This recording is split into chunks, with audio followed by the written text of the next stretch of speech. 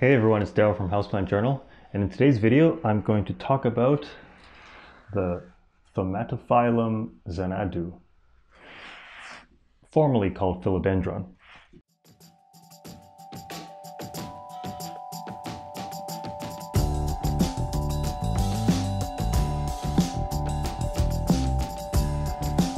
Now, if you ever go to a conservatory, you should check out the bigger cousin of the xanadu, which is called a psiloeum, or B something. I'll put it on the screen. Anyway, when you see these guys, they're just massive. Their trunks go kind of all in these crazy shapes, and their leaves spread out like open hands catching the sun. But the xanadu is like a nice miniature version. You can see here the leaves also have that kind of open hand look. So I've had this xanadu for a couple years, and it was a gift from my friends at Crown Flora Studio. The pot as well, interesting terracotta pot they gave me. Now in terms of light, again, with most houseplants, you got to put them where they have the widest possible view of the sky. Now this one in particular, I have it at my parents' home in front of a south-facing window, but it has blinds, and as you can see, when we measure the light for most of the day, the sun is shining on the blinds, and we're getting anywhere from 1,000 to almost 4,000 foot candles. So that's a really excellent light for this plant. And so in terms of watering for this guy, once we have the light correct, then I just take this chopstick and gently probe around to feel how moist the soil is a couple inches down. And once it's mostly dry, when it's 2 or 3 inches down, then I give it a good soaking. And whenever I see new leaves growing, that's when I take it as a cue to be fertilizing. So I add fertilizer to my water. It's like a couple of drops into whatever the dilution the instructions say. And I do that only when I observe new leaves growing. You see, you can't quite just go by, oh, it's springtime, so it's time to fertilize, because indoor plants are not as affected by the swing of temperature as outdoor plants are.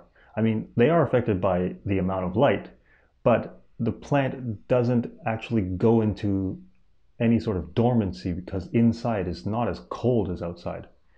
So it means that these new leaves could be popping up at any time. So that's why it's important to fertilize based on observation when it comes to indoor plants. When you see active growth, then you add fertilizer. Now, one of the most striking features about this plant is the trunk, and all these little eye-looking things on the trunk are actually the scars of leaves that have fallen off. And with this plant, I did something funny where I kept every single leaf that has ever fallen off. I kept them all here. Now the reason I did this is because I wanted to prove that older leaves will eventually fall off. And that's why you can't just look at a leaf and say, oh no, it's yellow. That means it must be overwatering, something ridiculous like that. You shouldn't use just the evidence that's on the leaves to diagnose some sort of problem. You need to look at the overall situation of the plant, mostly about its light. So when you are giving the best possible light for the plant, and in this case, I've got it in front of the south-facing window through the curtains, that's already very good. And you're watering according to the correct strategy. For this guy, it's whenever partially dry, and you're fertilizing whenever it's necessary. Then you can just let nature take its course. As you can see, I have this huge pile of leaves that fell off. I didn't panic over a single one because I knew that that is how this plant grows.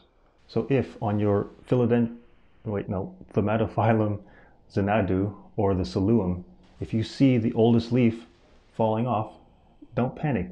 Just thank it for its years of photosynthesis and move on.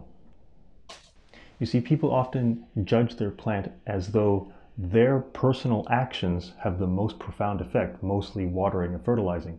But in fact, the environment, light and temperature have quite a lot more influence, I would say, on how the plant does. So when we evaluate how well a plant is doing, you have to take both into account, both the environment and your actions. And in that way, you actually won't beat yourself up when you see lower leaves falling, because you'll know that you've given the plant the best possible environment and you know that you are doing your best with the care, watering, fertilizing. Then you can let nature take its course. So I hope you found this video helpful. If you have pictures or stories about your own Thaumatophyllum, xanadu, or Psiloum, I'd love to hear them. I'm Daryl. Thanks for watching.